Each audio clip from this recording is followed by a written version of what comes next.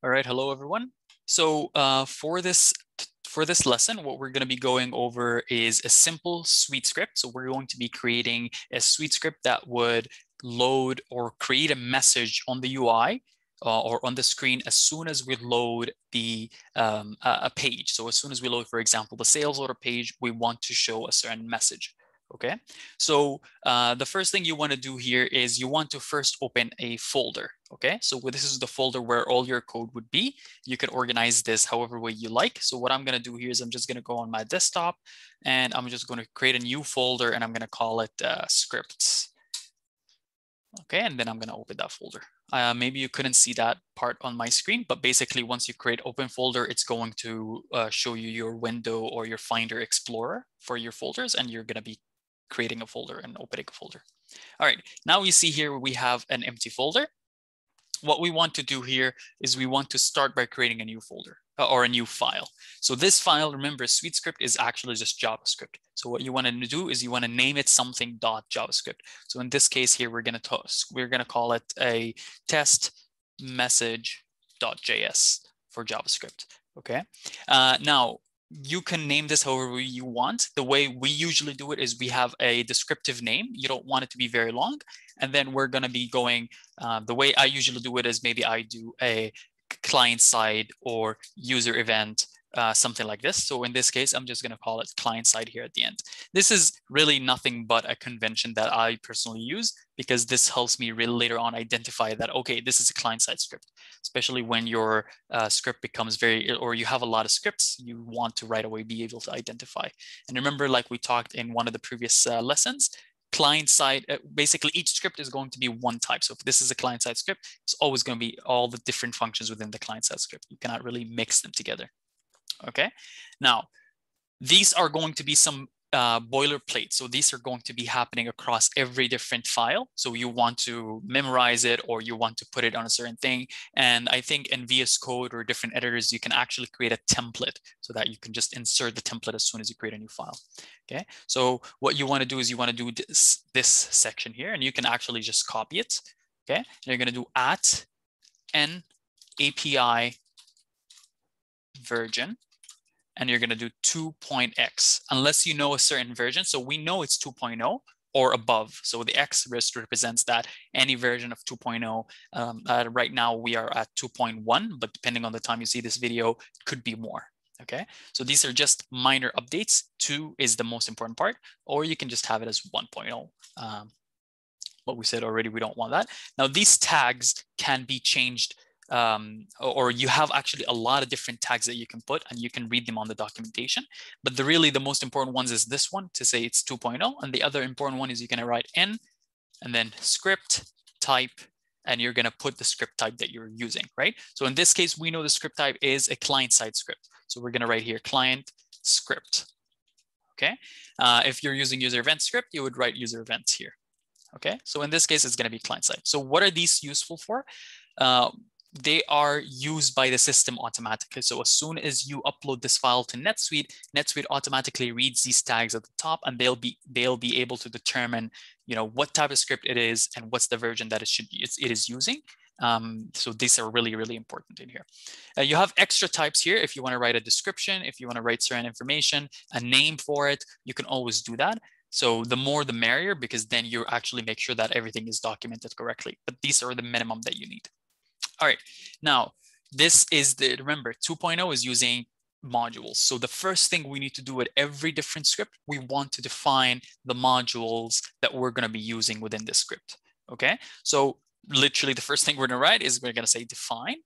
We're going to open parentheses in here, and we're going to add an array. Okay, this array accepts strings. So we're going to name it exactly the same name as the modules. So all the modules starts with n, unless you're customizing your own module, but all the NetSuite modules starts with n.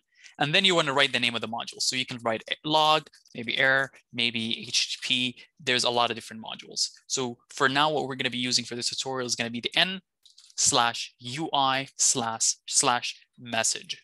Okay, so this is going to be the message modules.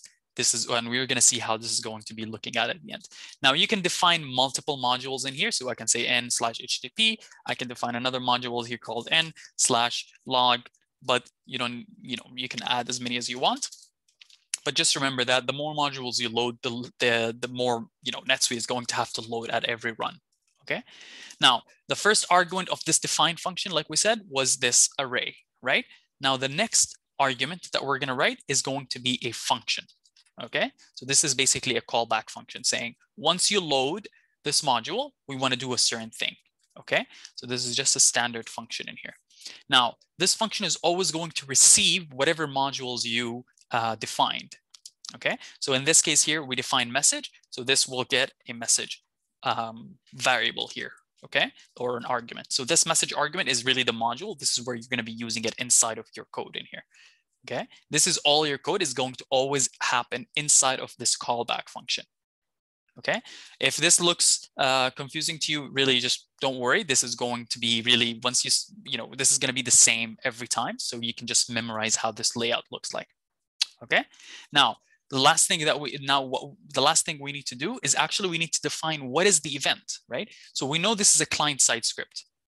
And we know within the client-side script, we have different events, right? So for example, page init is an event. We might have field changes as a different event, right? So in this case, what we want to do is actually we're going to call a page init function.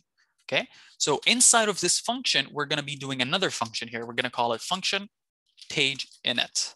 Okay, and this is actually the code or the block of code that will be executed on the page init. Okay, now the last thing we want to do is we want to return this function. Okay, so we're going to return an object like this. We're going to call it page init and then page init.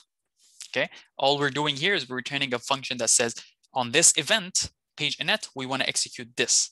This could be any name here. I can call this my custom function, and then I can return it here.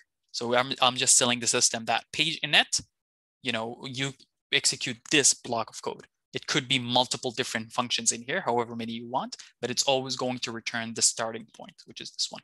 Okay, so this one could, in theory, run a different function. So in here, I can have a different function, and I can call it, math or plus function, and this can have a certain logic in here, and then this one here could call this function, which is fine. But as long as I'm giving this as a starting point, it will execute any other function that we need to. All right, so we're just gonna return this to page init because this is usually the convention. We want to call it the same name because then it makes sense. All right, now what is it that we want to execute inside of this function? Okay, so what we want to execute is we want to execute a message. We want the message to show up on page init. Okay, so this block of code will show up as soon as we load the page.